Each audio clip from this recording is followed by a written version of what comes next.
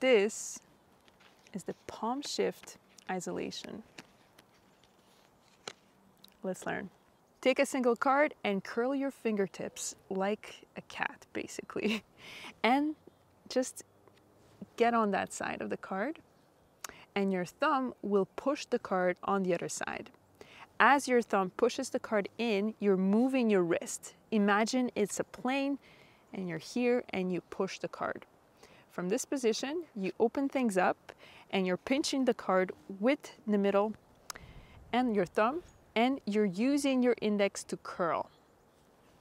And then you reposition your fingertips.